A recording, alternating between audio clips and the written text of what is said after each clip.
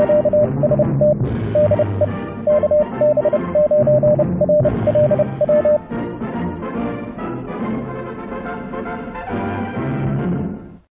YouTubers and fellow hams. I'm working on a video on a doublet antenna that I built. And it's taking longer than usual because I keep experimenting with it. It's the first time I've built a doublet and I'm just fascinated by it. It's a very old antenna.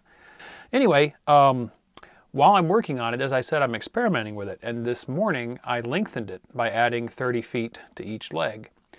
And I thought this might be a helpful little tip for other new hams that are just starting to play with antennas. Let's say that you need to lengthen an antenna. You know, if you build an antenna and you cut it long, like you should, you know, maybe a foot long, and then you put it up and you start to tune it with your antenna analyzer, you can cut wire off the ends to shorten it up. But what if you want to go the other way? What if you want to lengthen an antenna? Well, obviously you just splice some wires onto the end, right? So splicing two wires, and here we have some solid copper wire, and you can see I've already bared about 1.5 inches on each end. What would be the strongest way to splice these together? Well, there's a thing called a lineman's splice, and it's what I like to use. And it looks like two hands gripping each other like this, right? And it is definitely a strong splice. And the way that I do it is, especially on heavier gauge wire, I'll use pliers. I'll put a bend in the wire like so, and then I'll take that bend and I'll just sort of give it a bit of an angle like so, and then you put this onto the other wire like that, and I will crimp that down to hold it. It's always easier to do when I'm just doing it to get it done. Now I'll take the pliers and I'll wrap that little end around.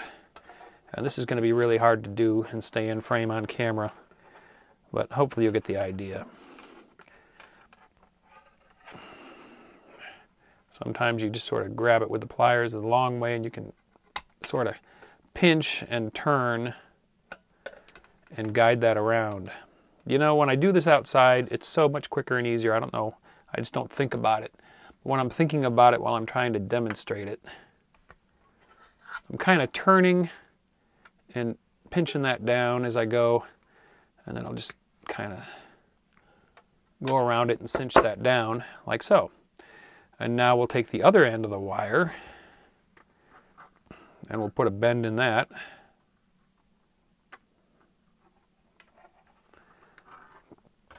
And then I'll take that around.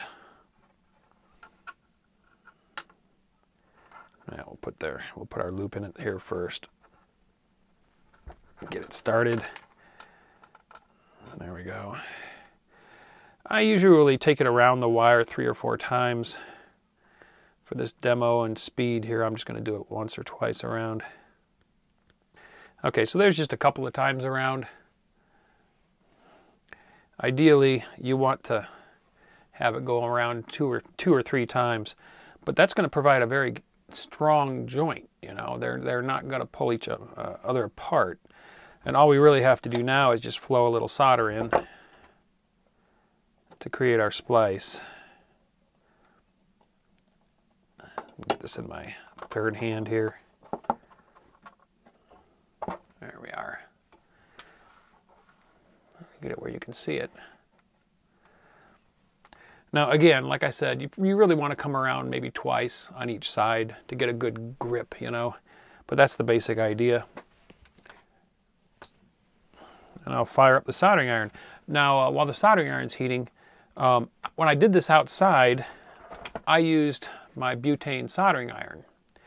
And mine, the tip can get kind of hot, can get plenty of heat, but if you're outside and you're in the wind, a lot of these you can unscrew this flue guard, and now you have a pencil torch.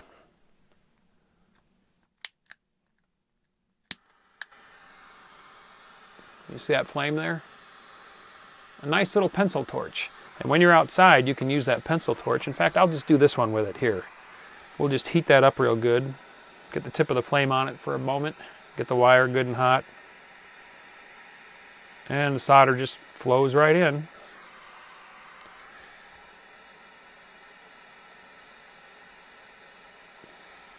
So there.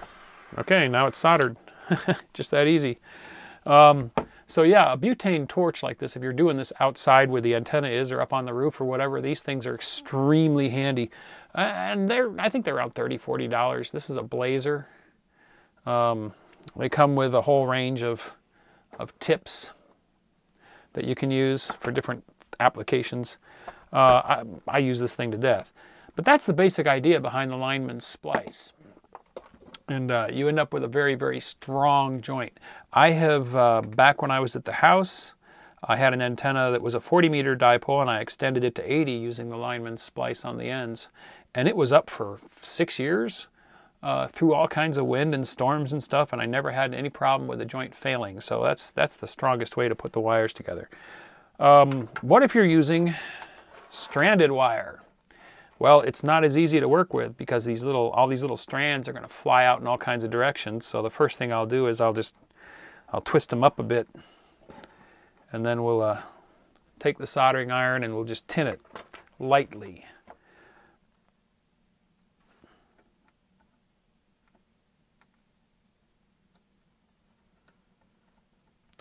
And that will keep the strands together and allow us to do the loops for the Lineman Splice. And I'll do it again with this side here. You can look at the wire where it comes out of the jacket and you can see which way it's twisting so that you twist in the right direction. If you twist in the wrong direction, you'll be untwisting the wire at the point where it goes into the jacket and you'll make a weak point. So I always look to see which way they're twisting coming out of the jacket.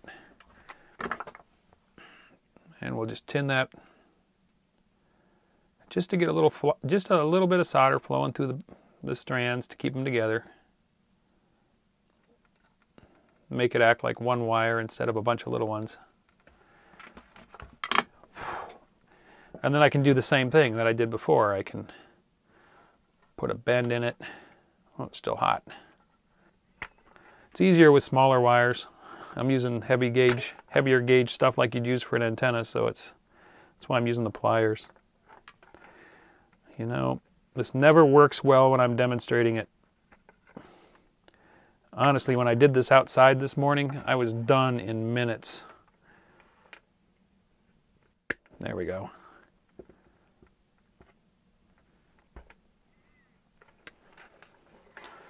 And then this side, put our bend in there, take it around the other wire.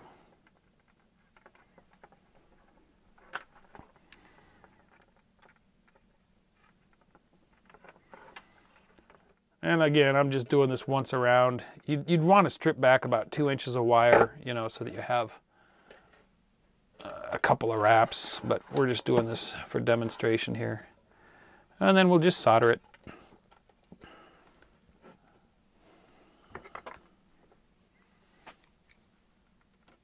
Use the traditional iron this time since I'm inside.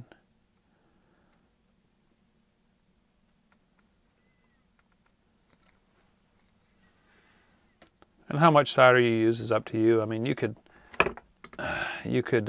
put a bunch of solder here so you really fill it in. I remember one ham was up in Fort Wayne was telling me he doesn't like to do this because he said the RF skin effect, the RF flows on the skin of the wire and the solder is going to oxidize and create resistance at that point and all. Well, that antenna that I had up with this splice in it, I had actually 2 sets of these splices in it. It was up for 6 years, and the characteristics of the antenna never changed. So there we go. And that is plenty strong. I mean, I can put all the tension I want on that, and it's not going to come loose. And it's not going to be any weaker, I don't think, than the actual wire themselves, you know. So that's the Lineman Splice. That's the way I lengthen my antennas. And I hope you found that useful. I'm going to get back to work on that doublet video. It's going to be an interesting one. See you in the next one. Thanks for watching. If you enjoyed the video, don't forget to give it a thumbs up. Also, if you're not already a subscriber, click to subscribe. Join us on the Facebook channel for discussion about the videos. And if you'd like to help support this channel, please click to support me on my Patreon page.